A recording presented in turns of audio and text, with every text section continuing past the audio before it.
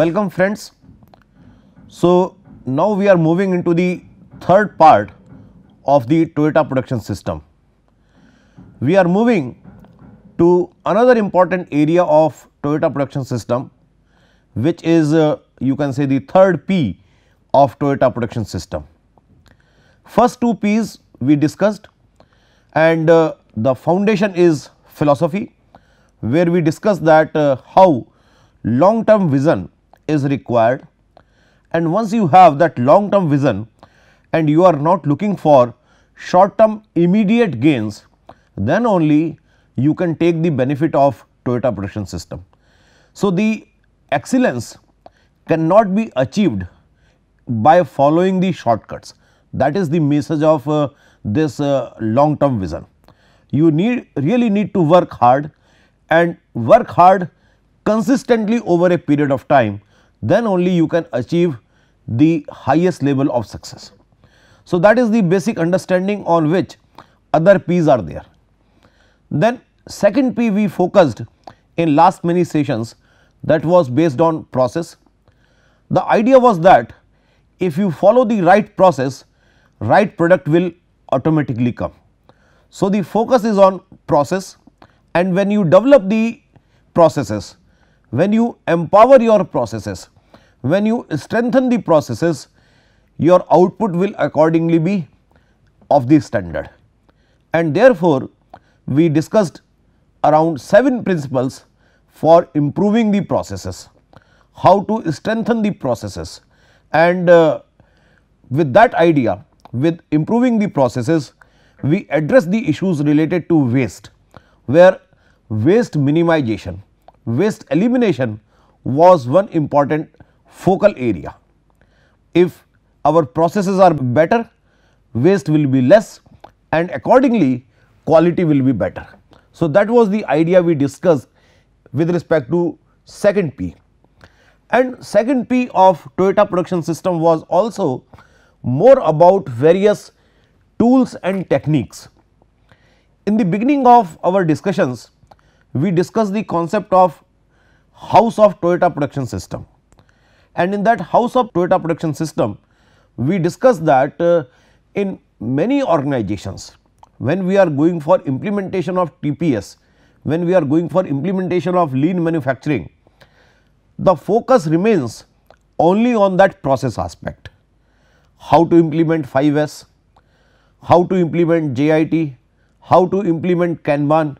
So, only those you can say superficial aspects are implemented, but superficial aspects are incomplete without they are grounded properly into the philosophy of Toyota production system. Now, in this session we are moving to third important P of Toyota production system, that is people and partners. Now, when we are talking of people and partner, in our last session when we were talking of adopting the reliable technology, we particularly emphasized, if you remember, on a particular aspect, that was your adoption of new technology should add value to your people. So, that is the importance, that is the significance Toyota gives to the people, and that is why Toyota is a different type of culture than rest of the other cultures in the automotive industries, because this is third P of Toyota production system.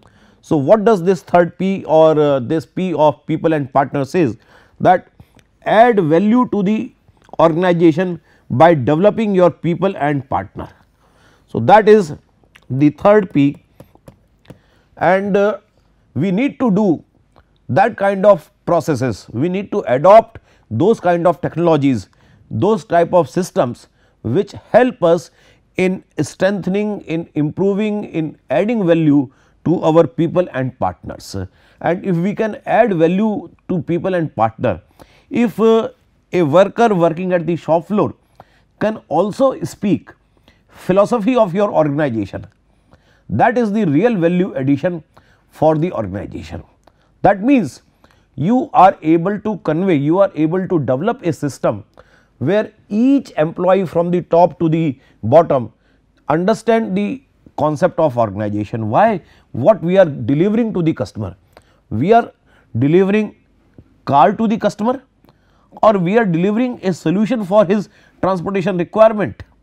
So, once even a small employee in the organization, once the shop floor worker also understands, who all the time are busy with respect to nuts and bolts, can also speak about the philosophy of the organization. That is the greatest strength of Toyota production system. So, that is where we are going to discuss next few sessions on the third P of Toyota production system. The principle on which we are going to discuss in this session, that is the principle number 9 of Toyota production system, and this principle 9 of the Toyota production system says that grow leaders who thoroughly understand the work, live the philosophy and teach it to others. That means we need to develop, we need to create an environment in which we can develop leaders from within the organization, and that is a very important thing, because you see plenty of examples in this session also we will talk. You see plenty of examples where we borrow leaders at the top position from some other organization. They are the parachute leaders, they are not grounded well in the philosophy of the organization, and therefore, they have limited success in taking organization to the world class level. Because you are not successful, you are given a time of 1 year, 2 year, then what happens? You will be replaced by a new leader, and therefore, there will not be any long term vision for the organization.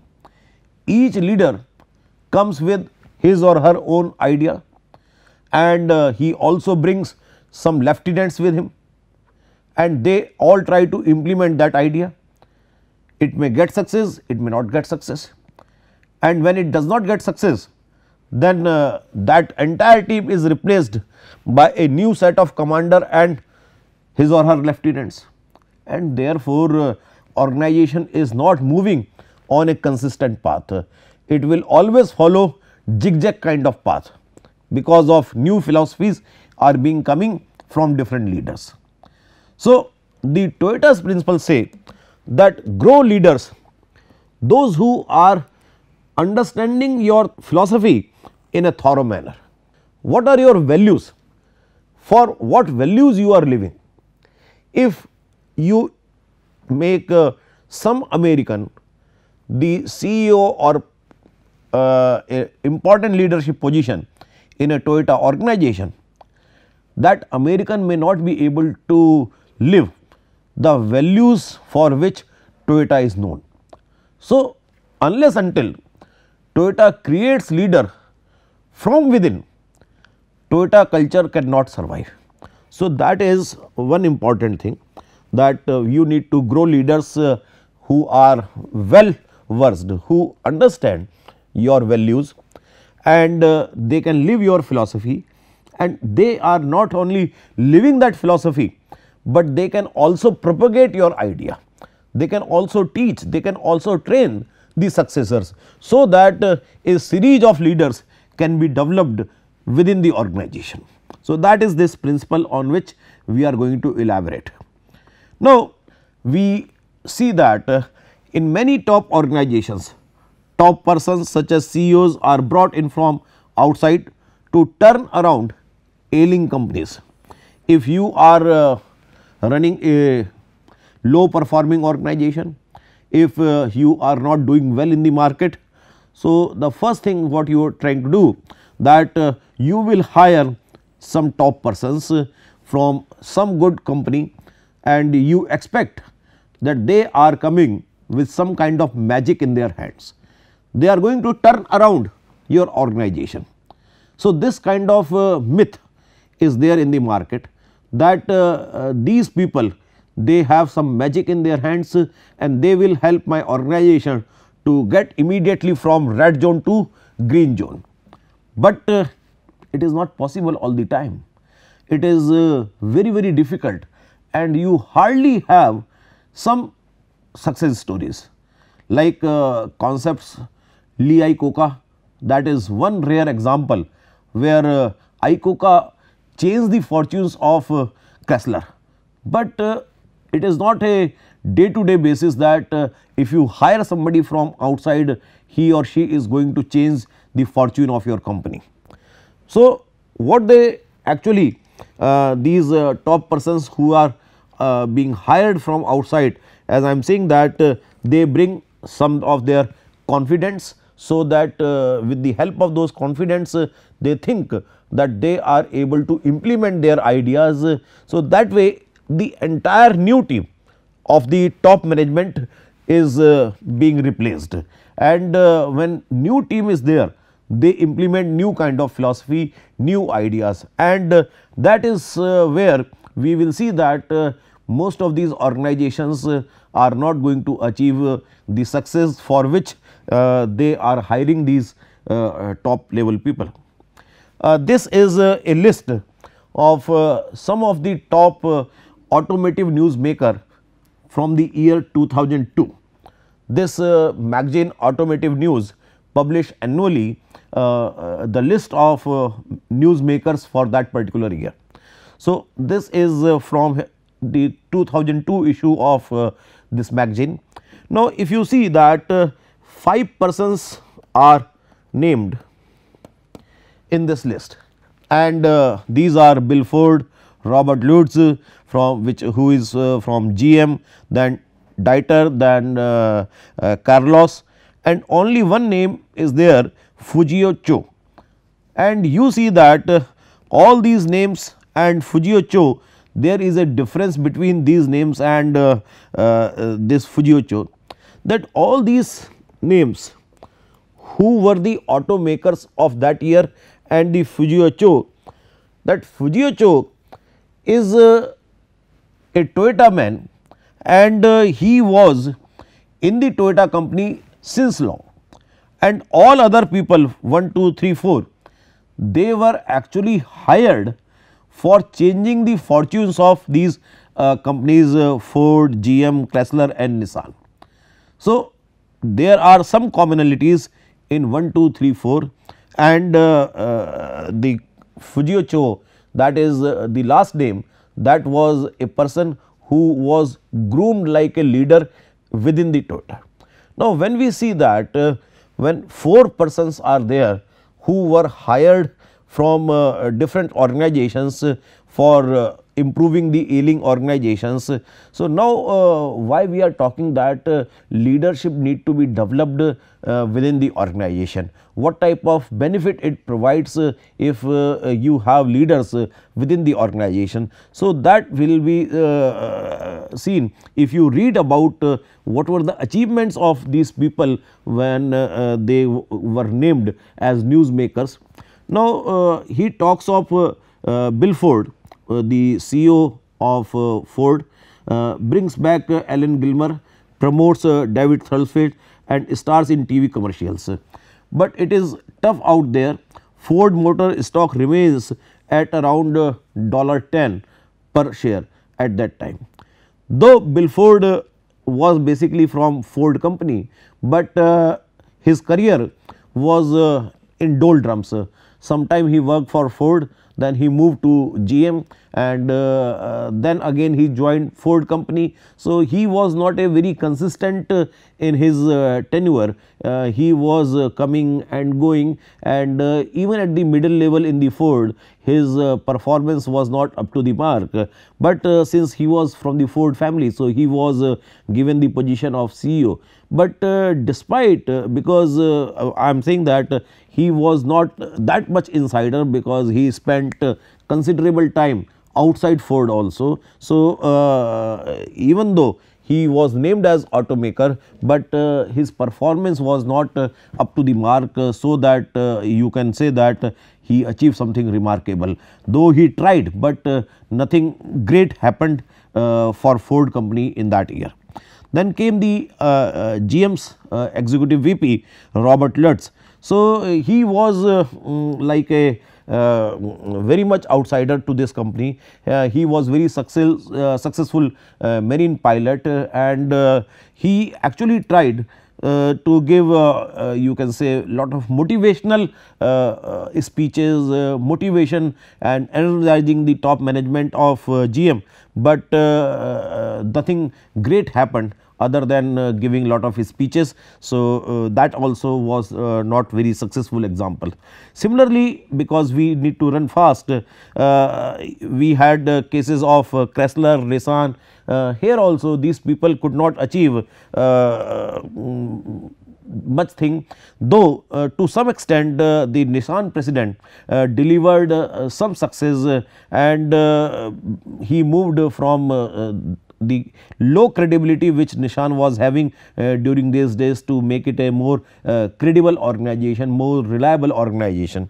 But this person Fujio Cho, he was one very important thing. He created the industry record for getting the operating profits. So, that is something where we have highlighted his name in the green, if you see, because he actually created something tangible for Toyota, and he was totally insider person from the Toyota. And you can see, this is just a small list, but you can see many such examples that those who are coming with the philosophy in that organization, they understand the organization much better rather than somebody who is dropped from the top to overlook the organization. I am particularly talking in terms of Indian organizations where this problem is even more severe. Many a times if we see our public sector organizations, we get lot of chairmans, managing directors who are from the inside of the organization, and those chairman and managing directors, if they are from inside of the organization, these organizations achieve a higher level of success. For that purpose, if I talk in terms of BHEL, so BHEL is an organization which is Maharatna PSU, they have considerable consideration for this very aspect that their CMD should be an insider, and large number of their CMDs are always groomed within the organization. So, that is you can say one of the reason of their success, that they know what are the values of these organization.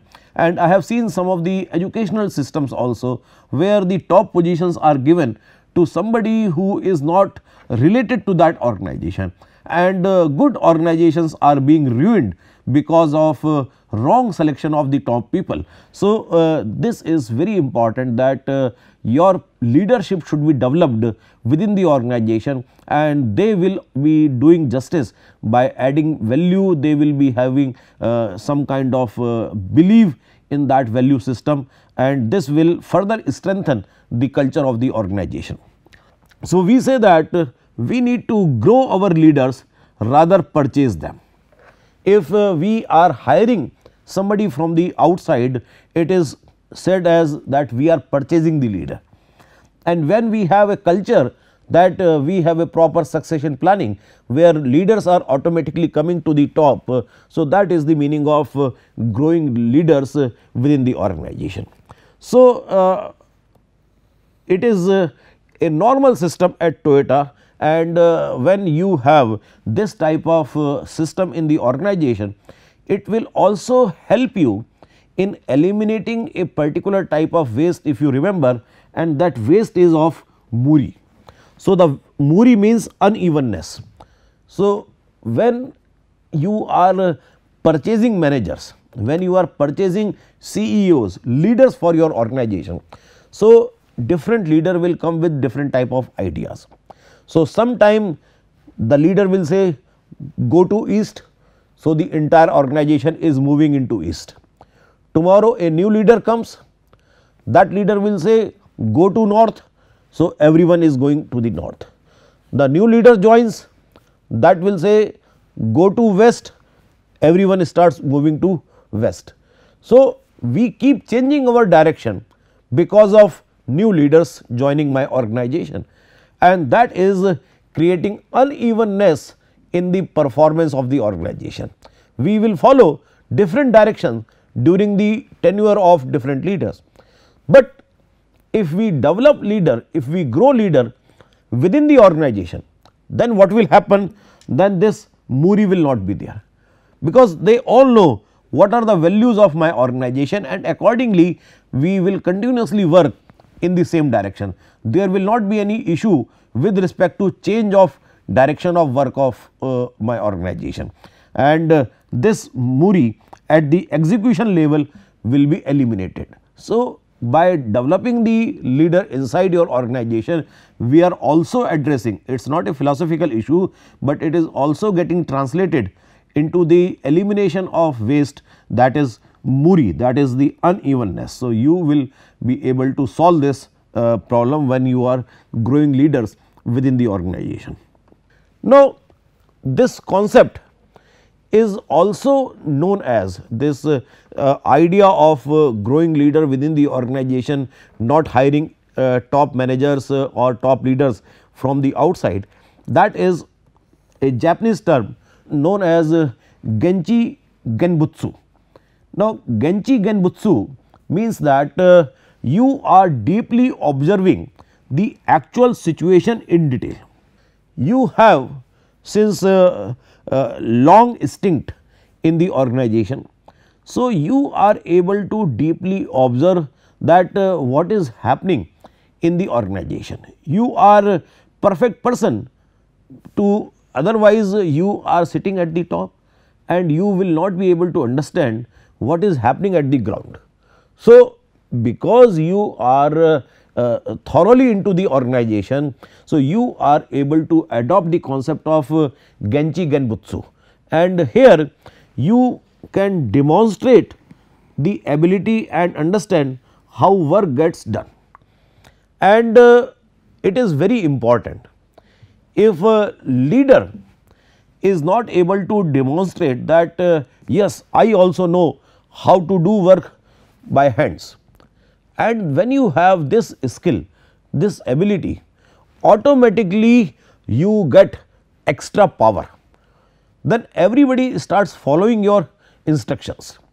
But if people below you, if your subordinates know that you are dependent on them to get this work done, then it is very difficult to propagate your idea, to propagate your philosophy. So, it is very important that leader should demonstrate the ability, his skills, and leader should know that how the work is to be done, and if you are having these skills, this will help you to get a better command, a better power at the workplace.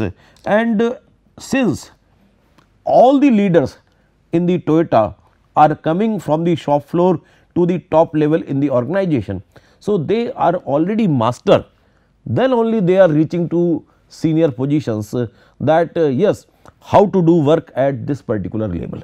So, that is the concept of Genchi Genbutsu. Toyota expects its leaders to teach their subordinates the Toyota way.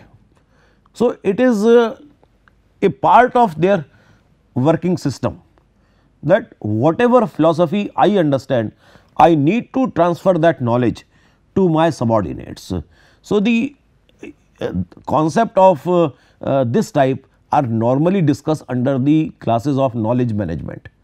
But you see the comprehensiveness of this Toyota way, that in their leadership they expect that we need to grow our people, we need to grow our partners, and how can we grow?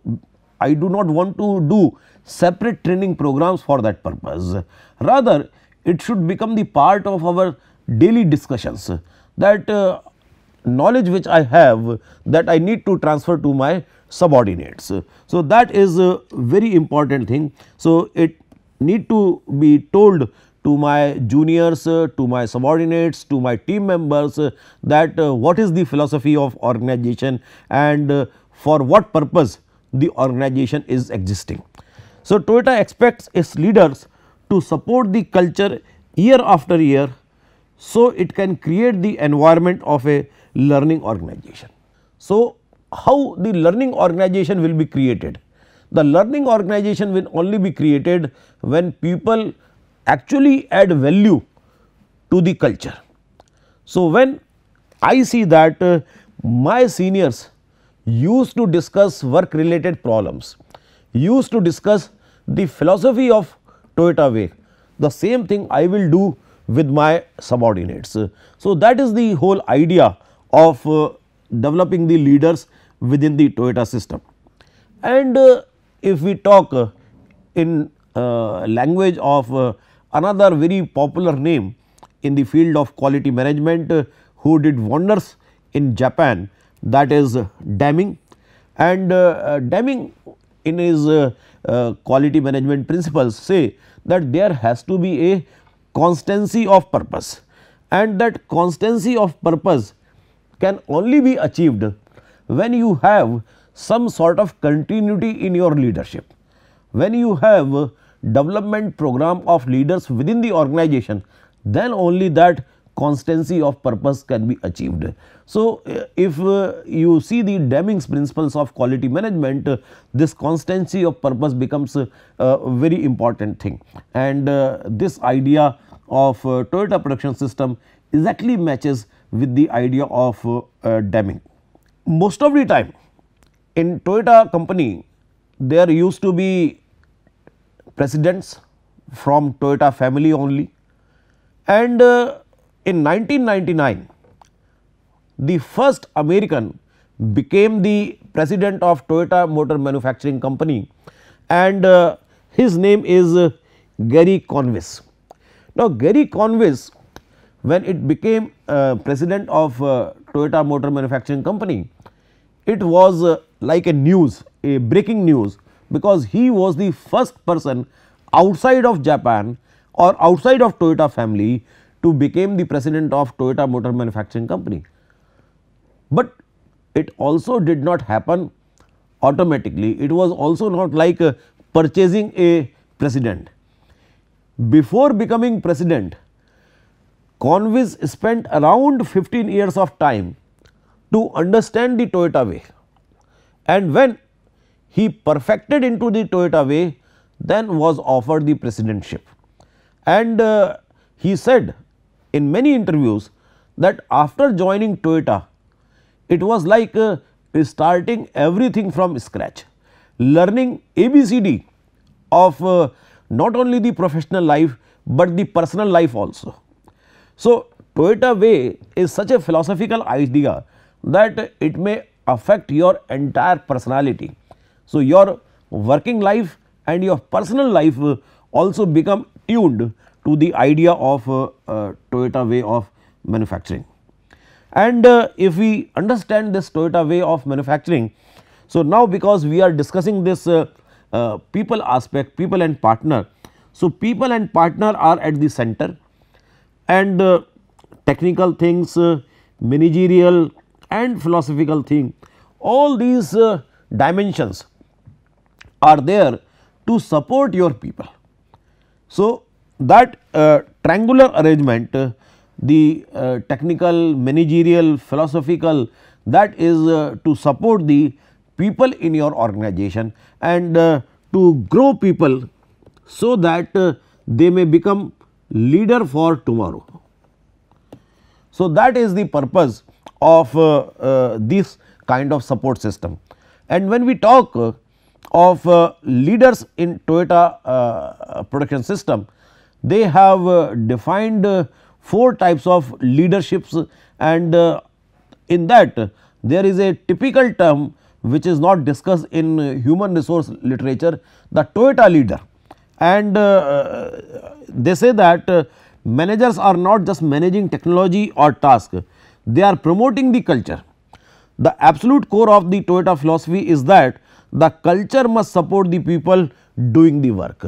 So, it is all people centric approach, and initially when this Toyota philosophy came into existence, there were many people who used to say that it is a human centric manufacturing system.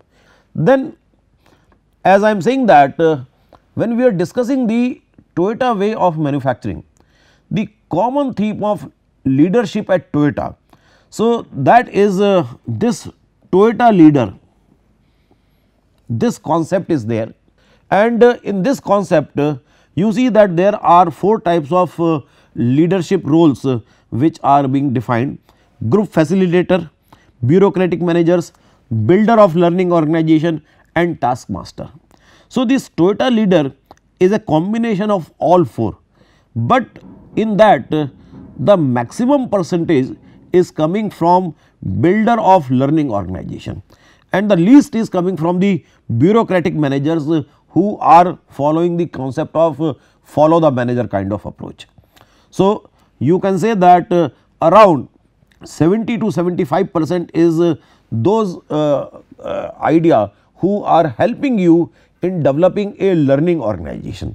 That is the major purpose of Toyota leader. Then the Toyota leader also involved equally almost in facilitating the employees, that how to empower the employees and also getting the work done. So, that is another important 2 areas, 10% each you can say.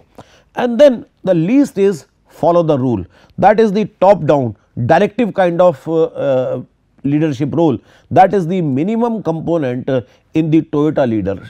So, these are 4 kind of you can say classification: top down, bottom up, general management expertise and in depth understanding of work. So, these are the dimensions.